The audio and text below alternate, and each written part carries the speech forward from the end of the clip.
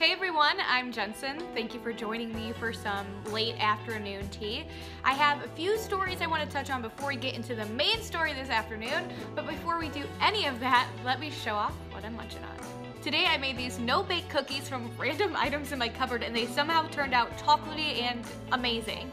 And I am again drinking coffee from Maddie and Bella, but I did add hot chocolate this time because I am wild and out of control. But that is enough of that. Let's get into the news. A bit of good news on the coronavirus front. You can finally show Grandma just how tall you've gotten in person.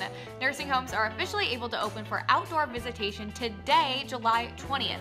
For months now, visitors have had to communicate by phone or through glass, but families can finally get that necessary face-to-face interaction at nursing homes.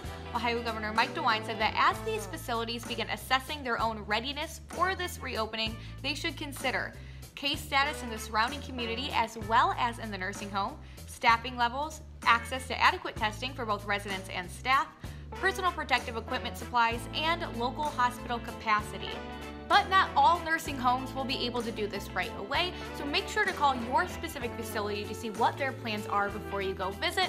And I know us young people, we hate making phone calls, but come on, suck it up and do it for Granny. She deserves it. And strap yourselves in, Ohioans, as some restrictions like nursing homes are loosening up, others could be moving on in. Governor Mike DeWine said on Meet the Press Sunday that new orders are probably coming our way this week.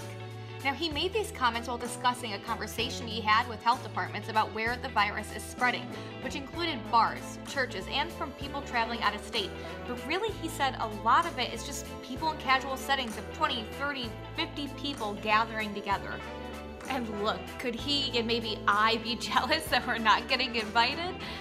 Yeah, but the idea isn't to go narking on people's parties. DeWine has repeatedly said that the goal is never to get people in trouble, but to get them to stop horsing around and understand the situation that we all find ourselves in. And while we don't know what orders will be issued, DeWine has said that a statewide mask mandate isn't out of the question eventually. But honestly, we have no idea what he's going to say. Look, we all got jazzed up for his Wednesday chit-chat and all we got was a primetime lecture. It's like, okay, fine, sure, I'll wear a mask, Dad. But on to our main story for the afternoon, what the polls are going to look like in the midst of a pandemic. A few Ohio counties will be hosting a special election on August 4th, including Wood and Hancock locally. But this is something we should all pay attention to because these counties seem to be using it as a trial for the big November election. So what will the election look like? Both Hancock and Wood have similar procedures in place with no real surprises on the horizon. Poll workers will be provided with PPE and given ample time for breaks so they can get some fresh air. Voters will also be asked to wear masks if possible, although people won't be turned away if they aren't wearing one. People will be asked to keep 6 feet of distance while waiting in line, and of course, a number of cleaning protocols will be in place, like wiping down the machines between each use and having hand sanitizer and hand wipes readily available. You know the drill. It's the same thing when you go to Walmart or Chipotle or wherever else you might enjoy waiting in line. But what about those polling locations used by high-risk populations? The August election is small, so it isn't much of an issue right now. But come November, Secretary of State Frank LaRose is calling on counties to relocate polling spots at places like nursing homes and healthcare facilities, pointing toward places like schools instead. But this also means that residents of these facilities might not have the same voting options that they're used to, and it's up to each county's Board of Elections to address these concerns in the best ways for their community. But let's say you're immunocompromised, or maybe you just don't feel comfortable voting in person in the middle of a pandemic. What then? Well, you can always vote absentee. The term mail-in voting has become more popular during the pandemic, but really, it's just the same thing as sending in an absentee ballot, which people have already been doing for years. Here's how it works. First, you need to request your absentee ballot. Go to the Vote Ohio website, print off your ballot request, fill out the form, sign it, and send it off to your local county board of elections. Then, you have to wait. And when you finally get that fresh, hot ballot in your mailbox, what do? Well, by golly, you fill that out and you mail it in too. Groundbreaking. But say you're a procrastinator like myself or just don't feel like blowing money on stamps, most Board of Elections have a drop box outside where you can just place your ballot in. But say you are going to go the mail-in route.